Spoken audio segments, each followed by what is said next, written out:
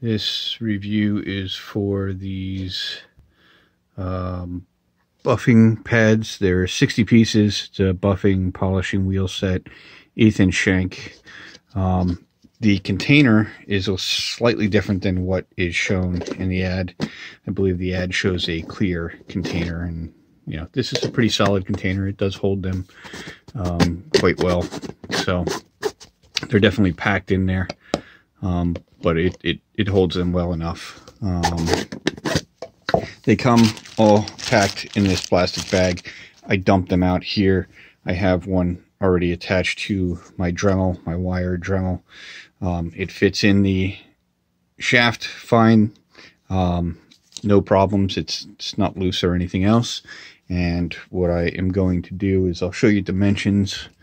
All of them are pretty much the same dimensions. There's nothing in the packaging to tell you what color is basically what type of abrasive.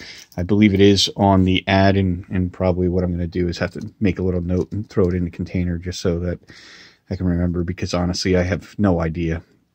It's fairly easy to differentiate between the colors. You know, that's pretty easy enough. They are pretty solid. You can see they're kind of bow in there, but I imagine as they wear down, that'll kind of go out. You know, that'll thin out. But to start with, you're looking at probably about 1/2 inch wide. It's about 1 inch in diameter to begin with, and then the shaft itself is probably about 1.5 inches. I can't get the tape measure down in where, you know, the actual washer is down in there, but I'm going to say it's about 1.5 inches. Plenty to fit inside the Dremel. No problems there at all. All of them seem to be pushed, you know, stamped together okay. I don't know if the focus will come in on that or not. Yeah, I don't know if it's going to focus on that, but you can see you know, it's stamped in there pretty well. All of them seem to be stamped in there pretty good. Slightly different depending on the wheel. Like all the purple ones look like they have these other little washers inserted in there, and then you have these other ones that don't have that. But all of them seem pretty tight on the shaft. I don't see any issues with that. What I have used it for, this one here already for, was cleaning off some rust from some tools. I have a pair of old channel lock needle nose pliers here that I had found. And what I'm going to do is I'm just going to run it across these just for a minute or two here and just show you exactly how well they work. It does work pretty well.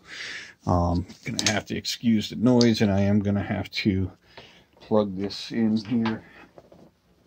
But they do work quite well for this purpose.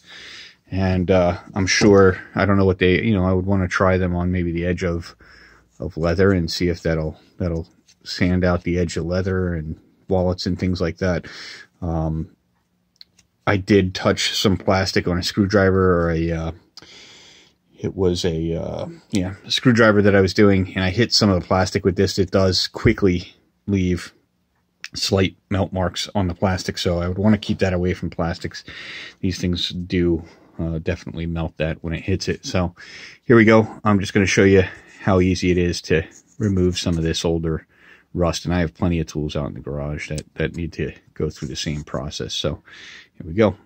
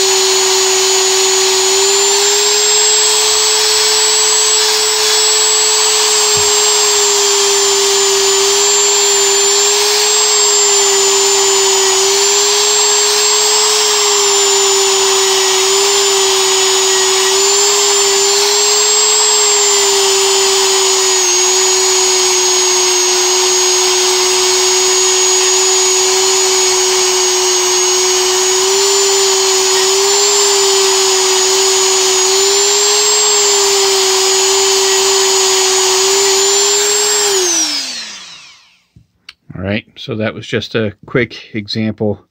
I do have better photos in there of what these things look like when they were still pretty rusty. I would normally go a little bit further than that and get closer to these handles and really polish this up, but you can see that that's pretty good. That's pretty sharp. It does take out quite a bit of the rust and clean up tools like this quite well. You can see that the channel lock stuff, you could barely see that before, but it cleans them up quite well, and that is, you know, that's good for me. That's exactly what I'm looking for, something to clean off metal and stuff like that, light rust on tools, you know, and maintain tools. And what I'll do is I'll go later and clean out the inside of the blades there and stuff, but they work great. And you can see in the end here that it's still pretty good. I don't know if that's focusing right. It's not going to play with me here today. Yeah, that's better. So you can see it's still pretty good. Started off at 1 inch. It's still right about there, maybe 7/8 of an inch now.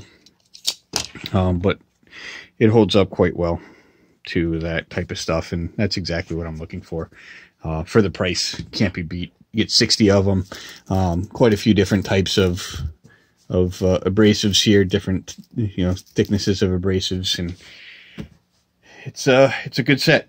I would definitely buy these again when these are done. These should last quite a while, and for the price, like I said, it's definitely worth it. Thank you.